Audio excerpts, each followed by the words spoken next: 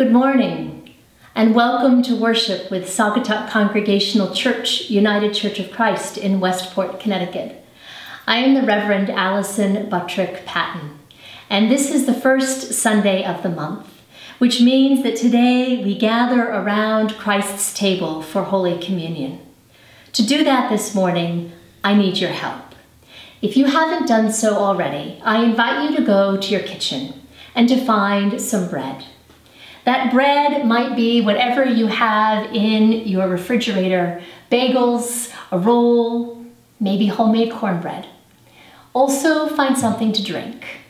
Juice or wine, even water will do.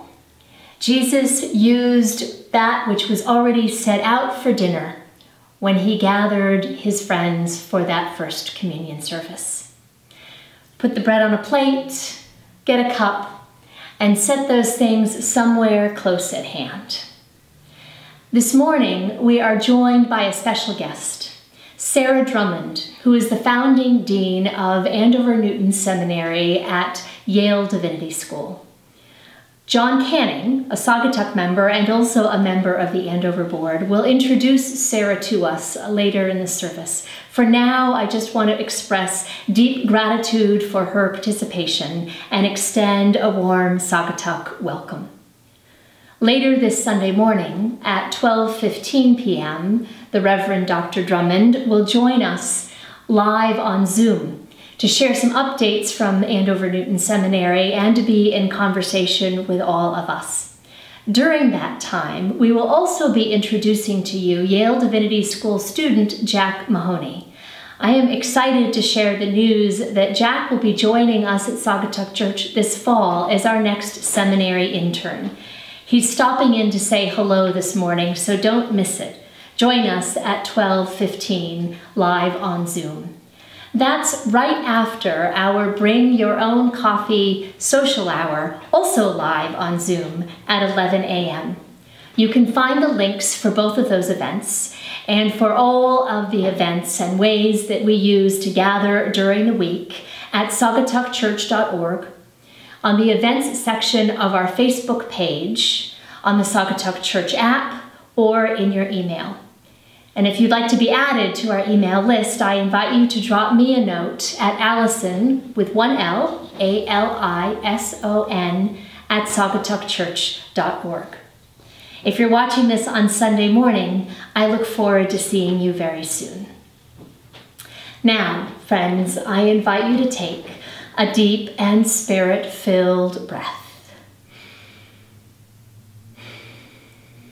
Find the ground beneath your feet, and to give thanks for all of those who share this faith journey with you. And hear this: I am so glad that you found your way to this corner of God's beloved community. Here we celebrate the love of God, which always finds a way. Here we celebrate the grace of God, which fills up all our aching, empty spaces.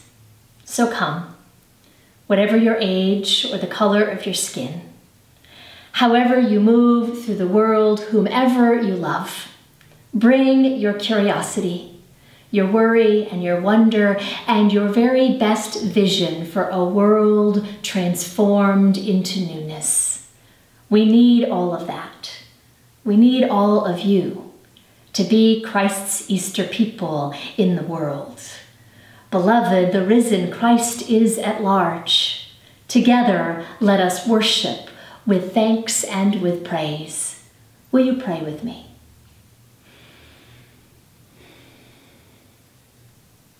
Holy One, we lift up our eyes to the hills. From where does our help come?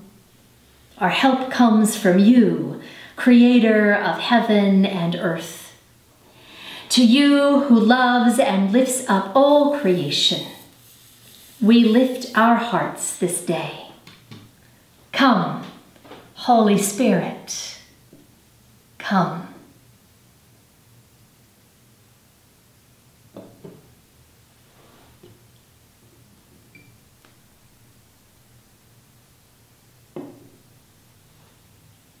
Amen. Hi friends, I'm so glad you're here. I have a question. Maybe it's a thought, and I hope you can relate because I'll feel better if I'm not the only one who has felt this way before. I really hate it when I ask God for help or ask a question and I don't get the answer that I want. Like, when is social isolation ending? Someday is not the answer that I'm looking for. I don't want to do this hard stuff. Seriously, I follow the rules, I say my prayers because I want life to be easy. Like that Staples easy button. Anyway, I only want to walk downhill. I want to order pizza every day. And really, I just want to watch TV, sit on the couch, have some snacks all day. Just tell me what I should do and I'll do it. Check it off the list because I'm really tired of trying to figure things out. You know, I can totally relate to the disciples. Jesus was born, he lived, he taught, crushingly he died, but then he came back and taught some more, and then he leaves again. Jesus was supposed to rescue them like a superhero with a cape, and then he leaves. It's kind of rotten, right? Go ahead, Jesus, ascend to heaven without me. That's mean. So I started looking back at our lessons from the last few weeks to see if I could figure this out. I know Jesus wasn't really mean, so there must be a clue somewhere. And aha, I think I figured it out. Jesus was a teacher. And I know what it's like to be a teacher. It's not easy. I have to show you how to do something over and over and over again. And I try to show you in a different way, and then I tell you in a different way, and you still forget. Have you ever tried to teach someone how to do something new? I know you all have. And you've probably thought a lot about teachers lately, because you're not in the classroom right now. And as much as you appreciate staying in your jammies all day, you also get to see what it means to be a good teacher. A good teacher gives you time to practice and even lets you fail. When I taught my daughter how to ride her bike, I had to let her fall a couple of times. True story, she even crashed into the back of the car. And oh, my heart, it broke when she cried. But I had to let her learn. I couldn't do it for her. And when she finally made it, we both felt so good. I guess that's how God feels each time we make progress and pick ourselves up and listen to the love that's inside of us. Maybe Jesus wasn't mean. Maybe he was a good teacher and knew that we have what it takes to grow and learn and make a positive difference in the world. Maybe he knew that with God's love, we can all be superhero teachers. We can certainly try. Let's put on our capes, and as soon as we get back together again, give each other some superhero hugs. Grow and learn and love. I miss you all so much.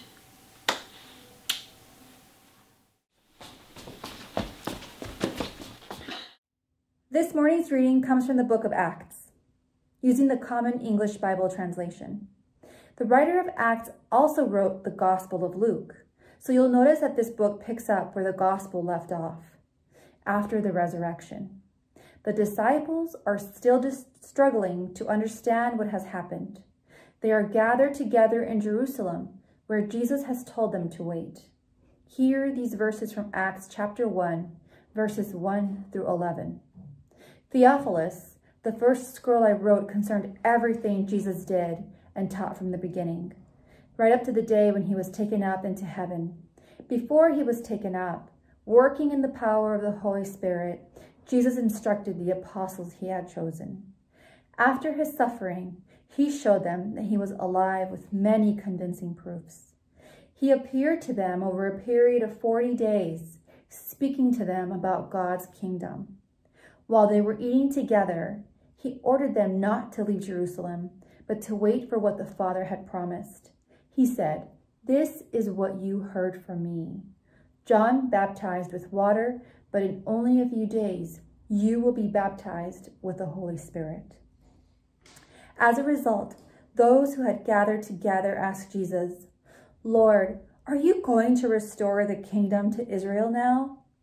Jesus replied, "It isn't for you to know the times or seasons that the Father has set by his own authority.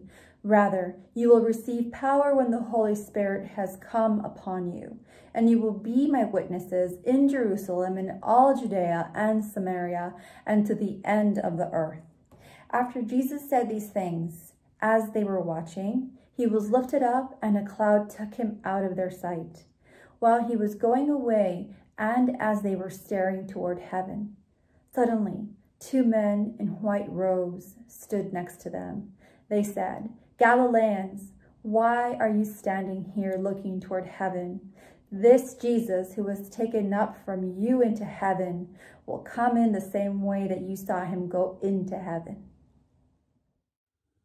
Good morning. It's a great pleasure for me to introduce our guest preacher today. Sarah Birmingham Drummond is the founding dean of Andover Newton Seminary at Yale Divinity School. As many of you will recall, 2 years ago, a former associate pastor at Saugatuck Church, Martin Copenhaver, was our guest preacher. At the time, Martin was president of Andover Newton Theological Seminary while its campus was still located in Newton, Massachusetts. The move of Andover Newton from Massachusetts to New Haven, Connecticut was already very much in process then, and it's now been completed, with Andover Newton now being fully embedded in Yale Divinity School. Sarah served as dean of the faculty at Andover Newton from 2011 to 2019 and played a very central role, along with Martin, in bringing about that move. I've had the great pleasure of getting to know and work with Sarah since I went on the board of Andover Newton in late 2017. When Martin announced his retirement in the summer of 2019, the board was enthusiastically unanimous in its decision to name Sarah as his successor, and all of us on the board remain unanimous in our support of Sarah in her current position. Sarah graduated from Yale College with a major in ethics, politics, and economics, Harvard Divinity School with a Master of Divinity, and the University of Wisconsin-Milwaukee with a PhD in urban education, specializing in administrative leadership. She's an ordained minister in the United Church of Christ. Sarah has served Andover Newton in increasingly responsible positions since 2005.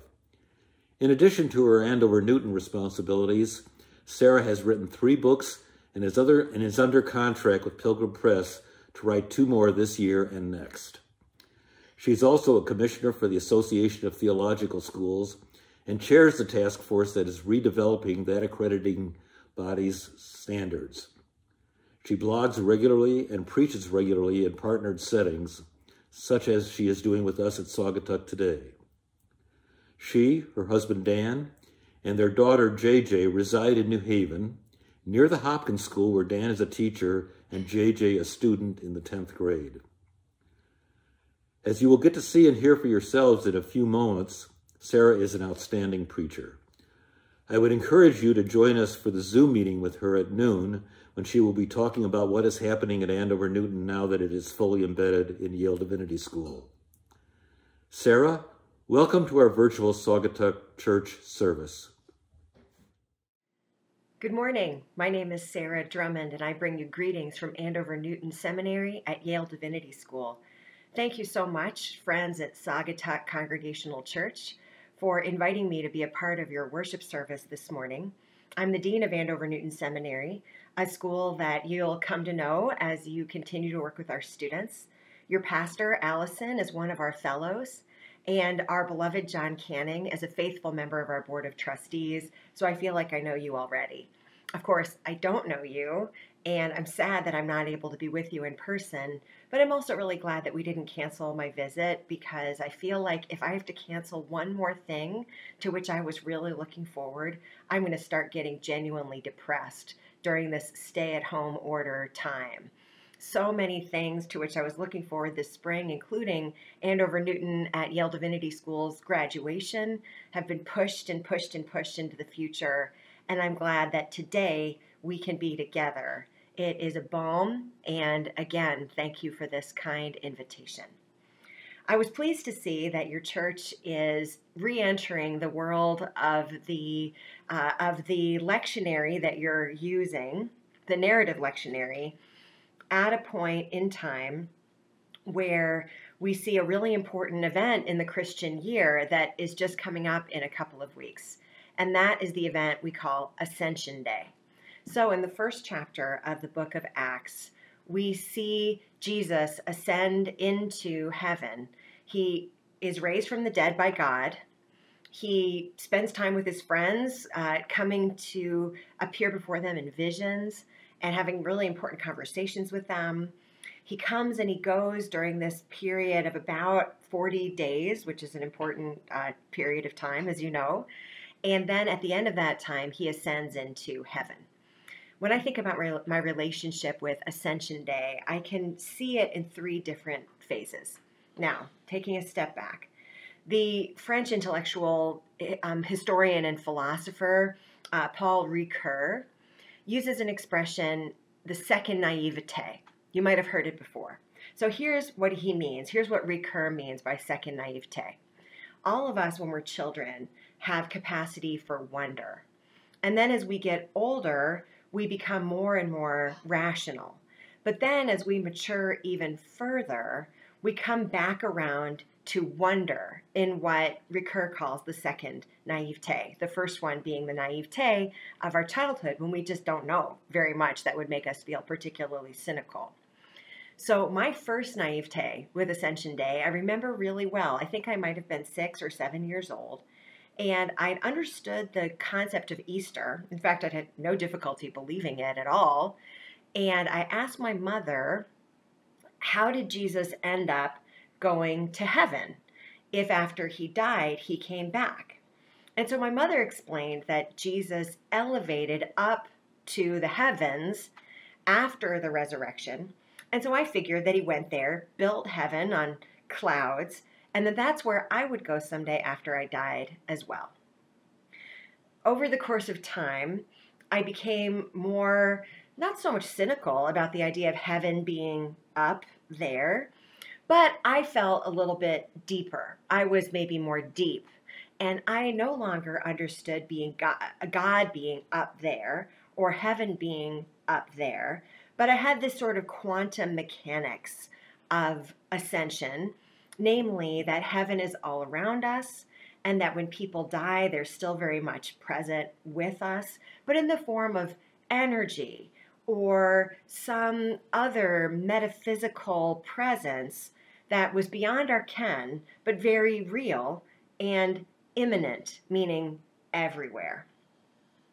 I feel like there's something about this season of COVID-19, that's taking me into a second naivete that is having me think about ascension and the idea of heaven being up there, that I'm just beginning to reclaim and privileged to have a chance to think about it aloud with you.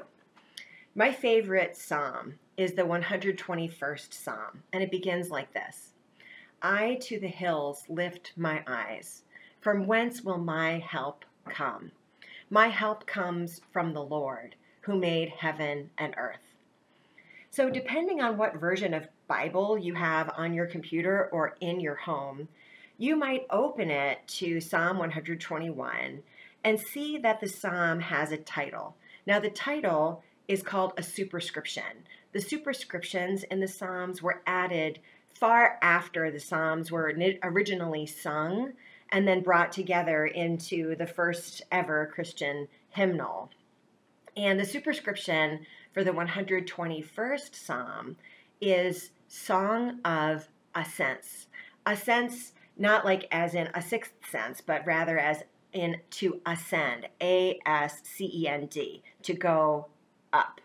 Now, a Song of Ascents was basically a fight song for pilgrims who were making their way into mountainous pilgrimage destinations, singing in order to motivate themselves to keep on going.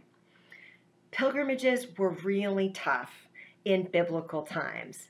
There were no hiking boots. There were no hiking trails. It was too hot during the day. It was too cold at night. And pilgrims had to be motivated to go on their pilgrimage, especially if the pilgrimage required a climb. In this particular Song of Ascents, we begin with, I to the hills will lift my eyes. From whence will my help come? We do, I think, in times that are difficult, have a need to look up. To look up, literally, to mountains that remind us that really everything we're going through is relatively small and thus more manageable. We also have the need to go up high, metaphorically, in order to be reminded to take time to find perspective. Now, Ron Heifetz, who's one of my favorite writers about leadership, likes to use the metaphor of the balcony. He says that when you're a leader and you're going through a tough time, it's important sometimes to go up on the metaphorical balcony and look around at the dance floor and see what's going on the dance floor from a perspective that is up. So, Ascension Day, in many parts of the Christian tradition, is a really important day of celebration. In fact, it's a day when we often celebrate baptisms. My husband Dan and I had scheduled the baptism of our daughter for Ascension Day because when I was a student minister, served a church that took Ascension Day very, very seriously. There's something about baptism that elevates us. There's something about communion, the other sacrament we celebrate, that elevates us. There are ways in which elevation is just as important as the ever-presence, the immanence of God. We need our immanent God. We also need transcendence. And we need transcendence especially now. We feel like we've been in a stay-at-home order forever, but we haven't been. It's really been a relatively short time. We feel like this is never going to be over. It will. It will be over. It's worth it to keep ourselves and to keep each other safe because in the grand scheme of things, which we can only really see when we have perspective, the things that we have to do to stay safe now are not that costly. My sister sent me a meme early in our lockdown that said, our grandparents were asked to go to Europe and fight a war for our freedom. We're being asked to sit on the couch. Suck it up. I laughed and I thought myself so above it, but I have to say I've had my moments where I felt like I'm making a huge sacrifice right now, cutting myself off from people I care about, and as I said earlier, canceling a lot of things I really wanted to do. So as you meditate on Christ ascending into heaven, you could think about it in terms of a first naivete. Isn't it amazing that God loved us so much that God not only sent us a messenger to tell us how to live, but then brought that messenger back to us to show us the awesome might of God. And then God drew that son back into himself. Pretty incredible, pretty basic, much like even using the pronoun him for God. It's way too literal to capture the entirety of this incredible, awesome message. That's what we find in our more mature faith. that God isn't just up there. God isn't just a hymn. God isn't so straightforward that we can think about God's might in terms of down and up, or big and small, sunny or cloudy, but rather God is beyond what we can express. But then we might find our way to that all-important second naivete, where we say, there's something about this ascension that's more than a metaphor for me right now. I need to lift my eyes to the hills. That's from whence my help will come. Thanks be to God. Thanks be to God. And amen.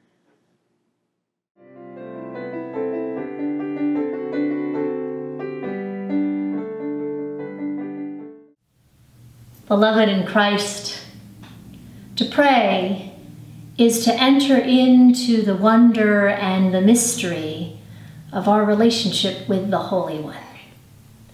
It is to lift our hearts to God as God leans into us. And so this morning, I invite you to join me in a prayerful space.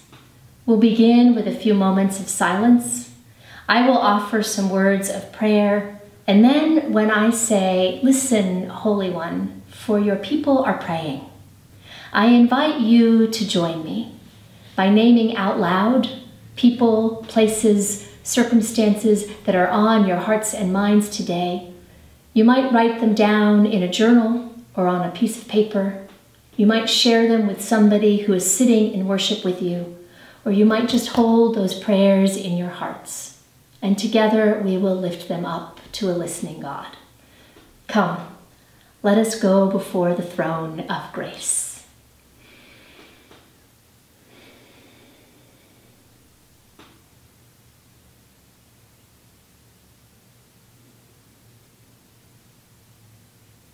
Holy One, we lift our eyes to you, source of strength, source of comfort, source of tenderness and courage. Lift our hearts this day.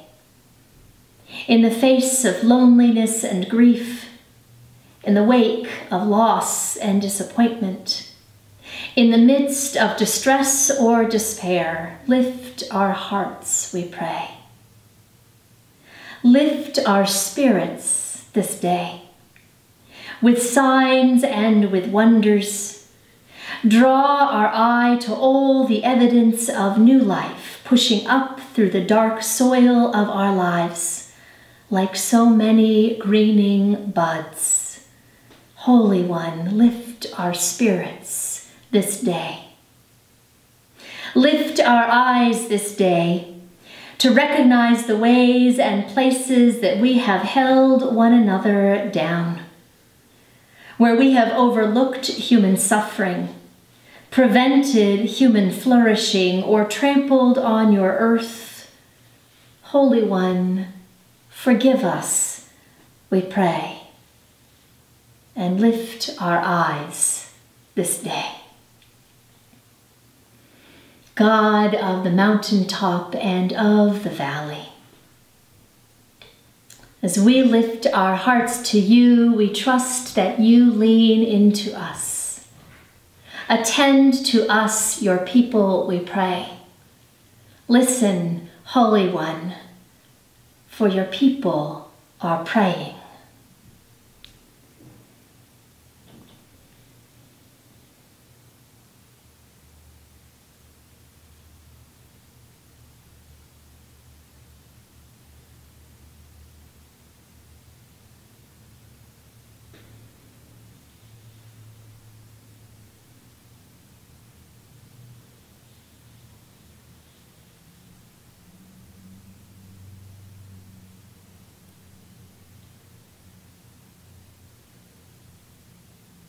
Holy One, with gratitude, deep gratitude, we lift these and all our prayers to your listening ears, trusting that you receive them as you receive all of us with your wide open arms. We ask these and all our prayers in the name of the risen Christ. Let the people say, Amen. Amen.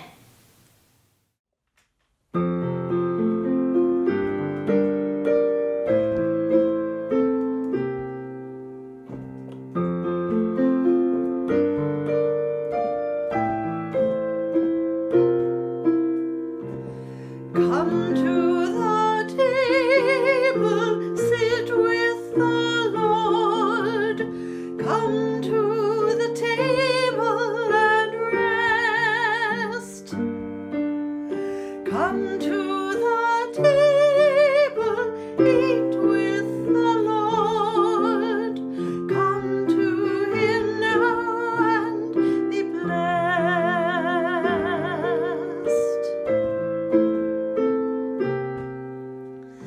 Come to the table, sit with the Lord. Come to the table and rest. Come to the table, drink with the Lord. Come to him now and be blessed.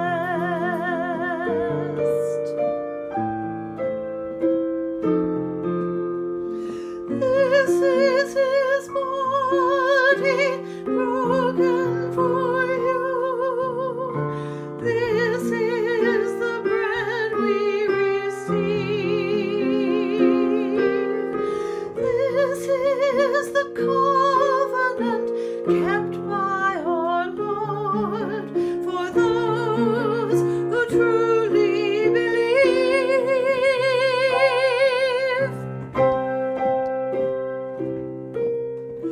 Come to the table, sit with the Lord.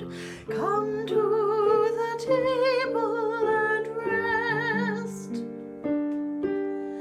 Come to the table, dine with the Lord. Come to him now and be blessed.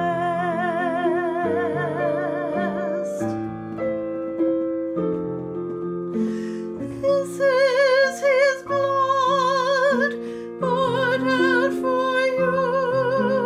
This is the cup we receive. This is the covenant kept by our Lord for those who truly believe.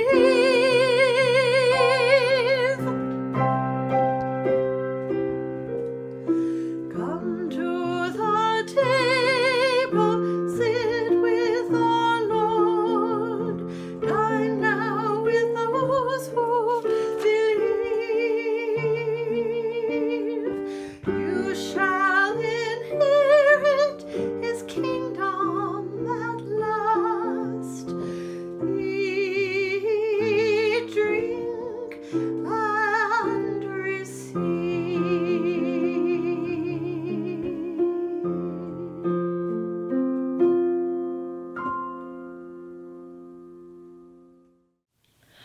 People of God, welcome to Christ's table.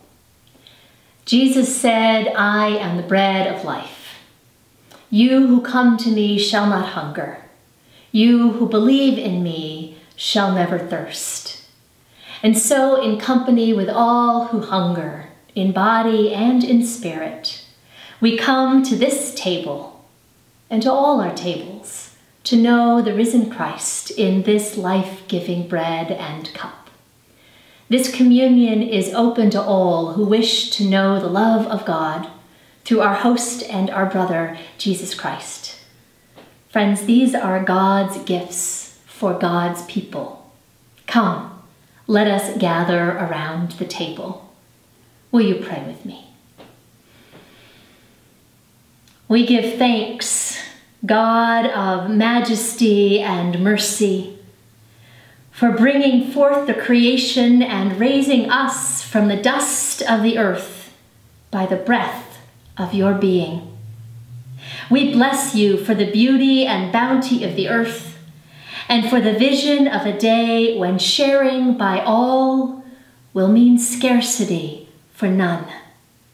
We rejoice that you call the entire human family to this table.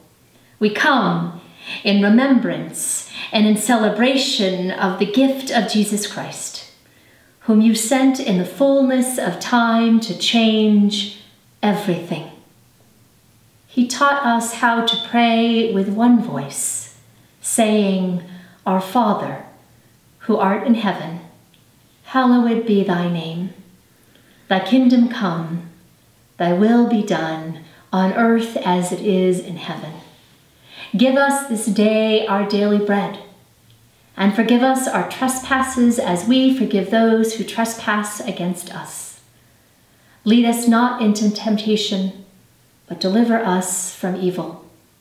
For thine is the kingdom, and the power, and the glory forever. Amen. Maybe you've heard the story before. Maybe this is your very first time. On the night that Jesus was betrayed, he was seated at the dinner table with his friends and followers. And at some point during the evening, he took bread from the table, and breaking it and giving thanks, he blessed it. And he passed it around, saying, Take, eat, this is my body given for you. As often as you eat this, do so and remember me. In the same way, after the meal, Jesus took the cup, and giving thanks for it, blessing it, he passed it around, and he said, This is the cup of the new covenant, poured out for all for the forgiveness of sins. As often as you drink this, do so and remember me.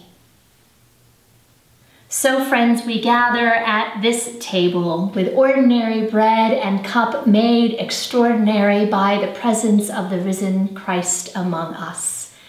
And as we share this meal, each in our own place, each at our own table, we are reminded of the profound promise that we are all one body in Christ.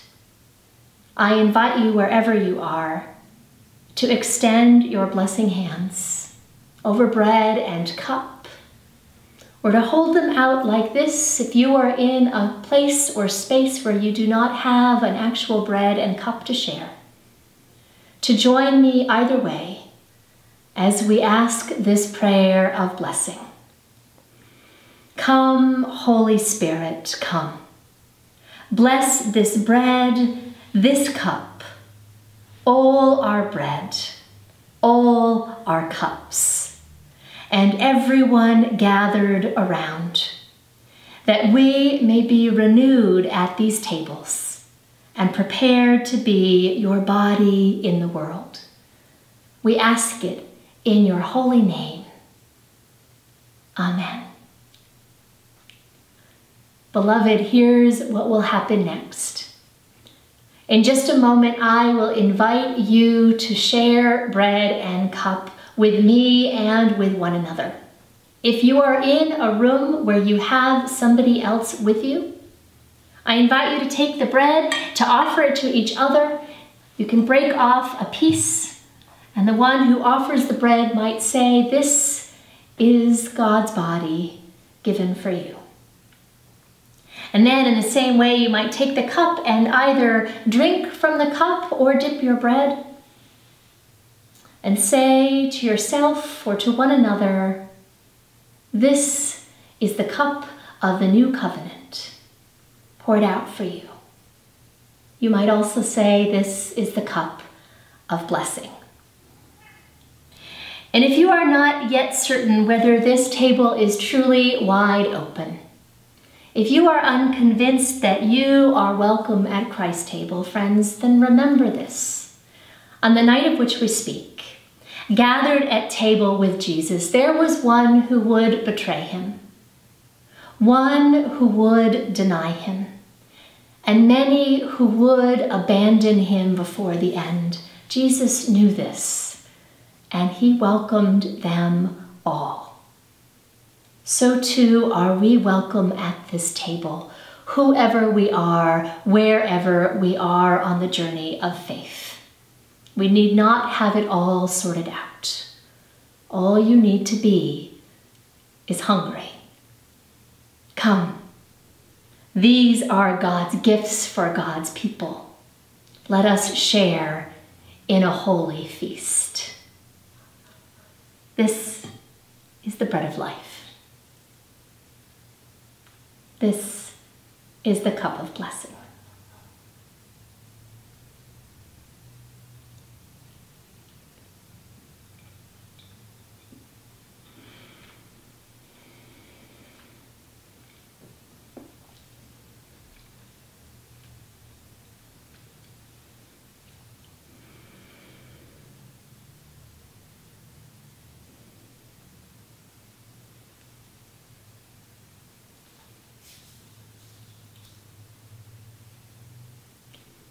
If you've chosen a slice of bread, or a homemade muffin, or a bagel, you are encouraged to eat the whole thing. Don't be shy, because this feast, it is an abundant feast. And then, friends, will you join your hearts with mine in prayer? Christ in our hearts and in our midst, for this moment, this meal, this gathering, we give you thanks. Now, send us out to live as changed people, because we have been touched by the living God and cannot remain the same. Ask much of us, expect much from us, enable much by us, and encourage many through us. So may we feed one another as you have fed us. Let the people say, Amen. Now hear these words of blessing as you make your way out into the world this week, even if that world is in the confines of your home. May the peace of God that passes all understanding keep your hearts and your minds in the knowledge and the love of God and of God's Son, Jesus Christ. And may the blessing of God Almighty, who created you, redeemed you, and will forever sustain you, be with you now and remain with you all forever. Amen.